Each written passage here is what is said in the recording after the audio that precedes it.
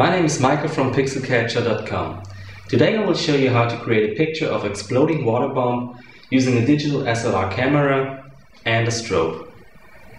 Let's go. Alright, now let's have a look at some other equipment that we will need for this shot.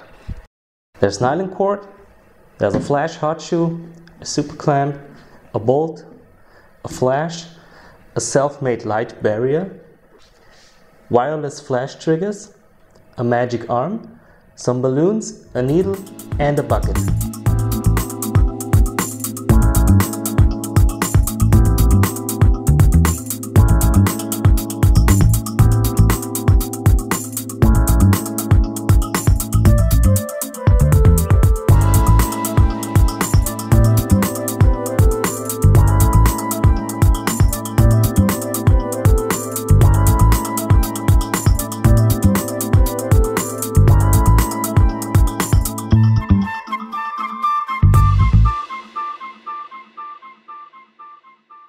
In order to freeze the fast-moving water drops, we will need a very short flash duration.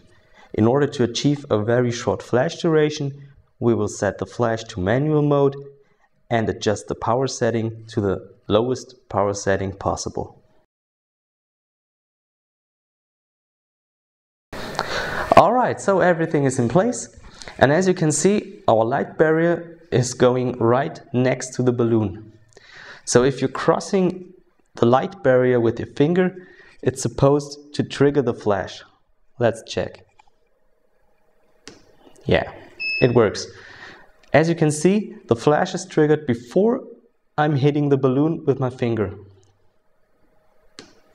This is really important because you're gonna hold the needle in your hand like this, and when you cross the beam, the needle is supposed to be inside the balloon. And that's the only way you can achieve that. Let's have a look. Yeah, works wonderful. Check your exposure by firing a test flash and adjust your aperture and ISO until your exposure is right. Alright, time for some action. Make sure to check where the light beam is.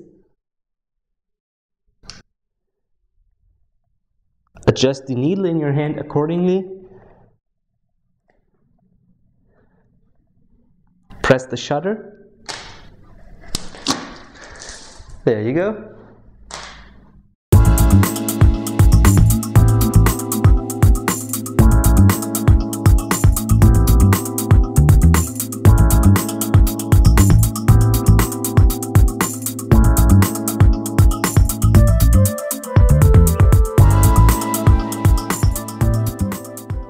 Alright, as you can see, taking a picture of exploding water bomb is pretty simple.